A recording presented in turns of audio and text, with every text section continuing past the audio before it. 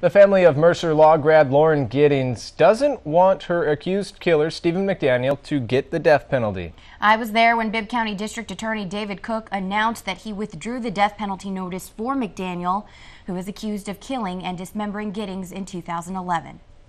Today, I formally withdrew the notice of intent to seek the death penalty in the case of State of Georgia versus Stephen McDaniel. Bibb County District Attorney David Cook made the announcement Thursday morning that after careful consideration, his office has decided not to seek the death penalty for Stephen McDaniel, the accused killer of Mercer law grad Lauren Giddings. Cook says a request to withdraw the death notice came from Giddings' parents. Lauren's mother and father asked me to withdraw the death notice.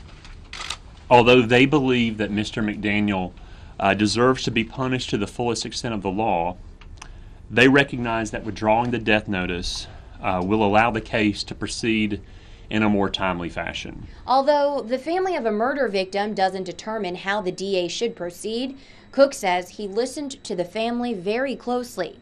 It said something to me when every expert in the field I consulted and the family and my own professional judgment all lined up to the same conclusion, which is that we should withdraw the death notice. The decision to no longer seek the death penalty for McDaniel will dramatically decrease the amount of time it takes to get to trial.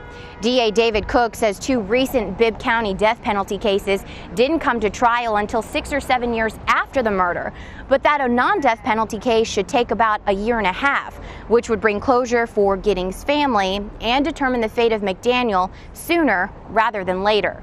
It's a huge relief, and I'm very pleased.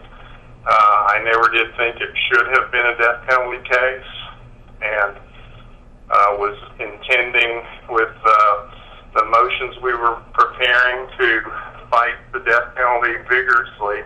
And now I get to turn my attention exclusively to the guilt-innocence issues in the case.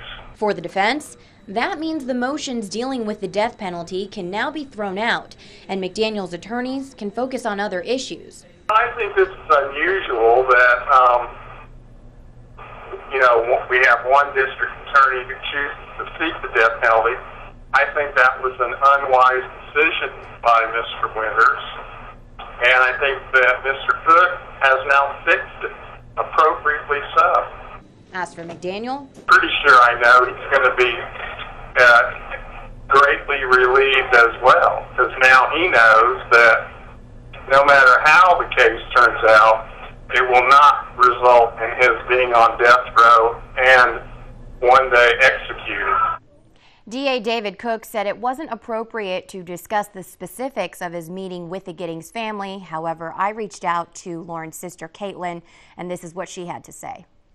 For or against the death penalty, we don't all have the same beliefs, but we all can come to the agreement on what's best for this case, despite those beliefs. And we know that McDaniel did this, and we have the evidence to prove it, so we just want this to come to a close. Caitlin said discussions about the death penalty have been on the table since 2011 for the Giddings family. Their mom is against the death penalty because of spiritual reasons.